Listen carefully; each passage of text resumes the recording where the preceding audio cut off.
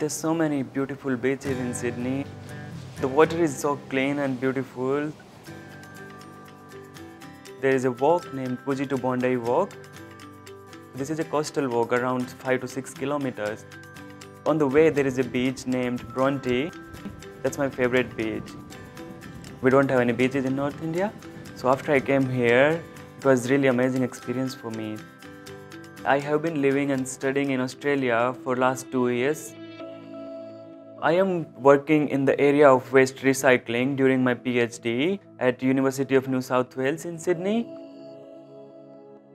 Coming from India, or maybe any developing country, waste recycling and environmental pollution, it's a big problem and it deeply affects the quality of life of the people. After I finish my PhD, I would like to work somewhere where they make policies related to environmental management. So that I can have a bigger impact on environment in my home country.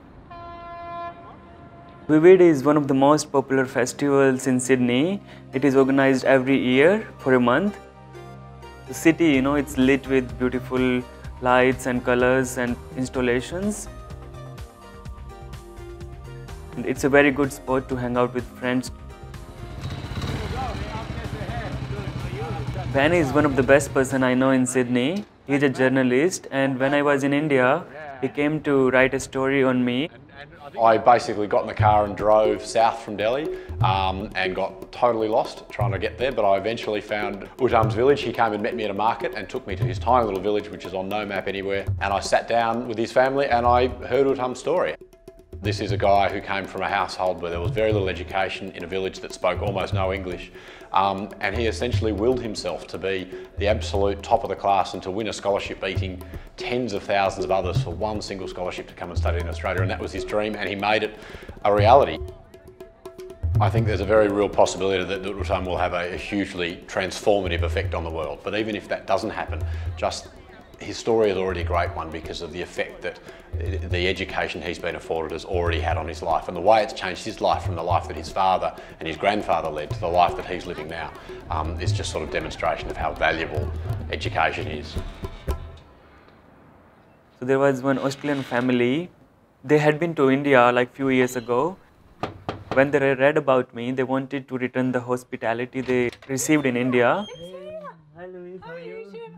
I was reading the newspaper one day and I saw a photograph of this young boy sitting on a step with his father standing behind. From reading the article, I just thought, wow, this young kid just sounds so interesting and so fantastic, and just thought, wouldn't it be great to get him over, invite him over for dinner when he arrives here in the country. I want to start riding a bike so much, but I went all out, made a massive Indian feast, and he was pretty excited and surprised by that. And ever since, he's come to our street party. We meet up quite often and have a coffee. Last year I went to his graduation. they have a very cute dog. His name is Max. So whenever I go visit them, I like to play with that dog. Although we have a lot of stray dogs in the street, but I never had a pet. Before I came, I expected that Sydney cricket ground is for cricket, not for AFL. Following a team is a tradition in Australia. He's got no choice. He has to barrack for Sydney Swans. I had watched it on TV, but I could never understand the game. But when I went with them, they explained the rules, and since then I started, enjoying the game very much. But he can kick it easily from here, no? They are very, supportive, and it feels like I'm part of their family. It's a very nice feeling, and I don't miss my family that much if I have people like Ben and Louise around me. If I hadn't won this competition, I would not have been able to come and study in Australia.